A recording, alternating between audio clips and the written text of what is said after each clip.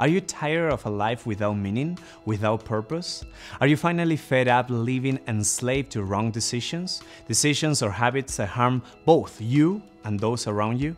Are you tired of toxic or temporary relationships? Do you feel stuck in thoughts that lead you nowhere? If your soul finds no rest, if you find no purpose, I invite you to rethink a certain reality in your life. What does your soul delight in? Where do you find delight in your day-to-day life? In Psalm 1, we find the description of a person who prospered in every area of his life. Psalm 1 says, "Blessed is the one who does not walk in step with the wicked, and stand in the way that sinners take, and sit in the company of mockers, but whose delight is in the law of the Lord, and who meditates in his law day and night. That person is like a tree planted by the streams of water, which yields its fruit in season, and whose leaves does not wither. Whatever he does prospers." If you want to live a life similar to this person, enjoying life and seeing the healthy fruit of your effort, then stop wasting your time. Think for a second. Who guides your thoughts? Who do you listen to on a regular basis? The Psalm tells us about this happy, fulfilled person. Happy is the one who does not follow the advice of corrupt, evil, or perverse people.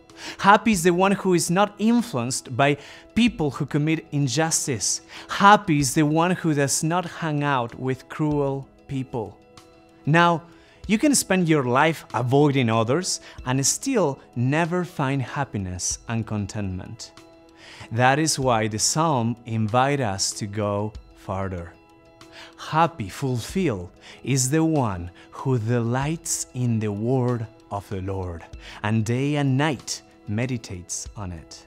This person does not seek to read or study the Bible to please God. Rather, he does it because he loves to learn. He delights in the Scriptures. This is the place where your whole being is oriented. Your thoughts, your feelings, your spirit, your soul. And the result is a flourishing life. At home, at work, on the street, everywhere. A flourishing life. You will find yourself being the father or the mother your children need. The son or daughter who honors his or her parents, the honest and trustworthy employee, the boss who does not abuse and makes you want to work under his or her direction. You become a whole person who flourishes, who is not influenced by just anyone, because your soul finds delight in the Word of God.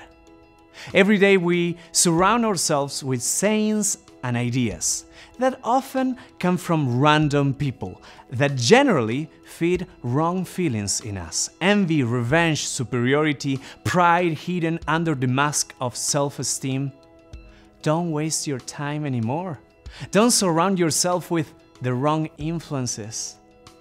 Take delight in the Word of God, and you will see how everything you do prospers.